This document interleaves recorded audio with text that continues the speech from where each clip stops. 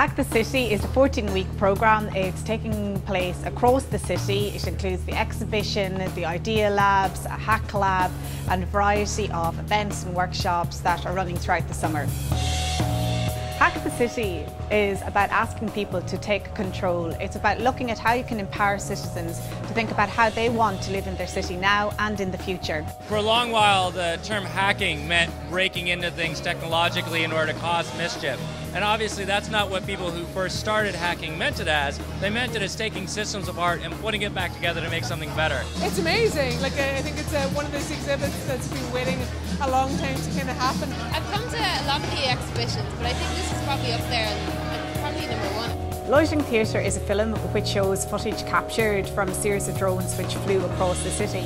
The film provides us with a different perspective of Dublin and a more poetic view of surveillance. I thought it was a fantastic idea.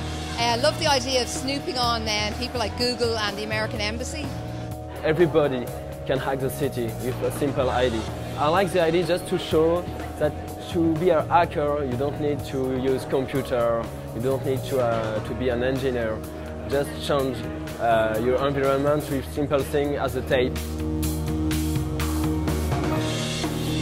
Propulsion Paintings is a series of art pieces and workshops I've been doing more recently, and it's taking this idea that graffiti itself at one point was a hack, like the notion of taking a spray paint can and pointing at someone else's property. We've sort of come to accept that as normal, right? We don't really think about the fact that how big of a hack that was. My children were involved in making it and they had a really good time. It was a terrific workshop. This piece is about creating a panorama of the city in a small contained box. It's very personal, it's very much your memory which you're building up inside this scene. We also have a sentient survival kit which provides a portrait of a future city where we wear clothes with inbuilt devices which directly block us from the networks that will be directly communicating to us. I thought the thermal umbrella was pretty cool. And the graffiti that was all lit up. I liked the way they had tracked the hand movements. I just thought that was really beautiful. I know some graffiti artists and it was just really nice to see a physical sculpture of their work, I suppose.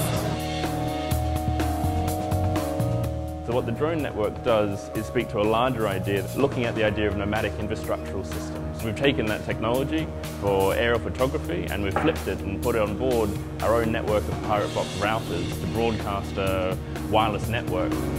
The Idea Lab turned a vacant shop on Capel Street into a pop-up office. For 10 days, 5 teams from across Europe developed ideas in response to a brief that we developed Dublin City Council and IBM. Here we're asking about ideas for building local community and trying to engage people in the cafe in that conversation of how do you build stronger communities. It's just a bit of play and just trying to encourage conversation within the cafe space around hacking and about community building. Very clearly, people are starting to embrace the idea that they themselves are hackers, that they can be an active agent in remaking their urban environments, and that's what it's about.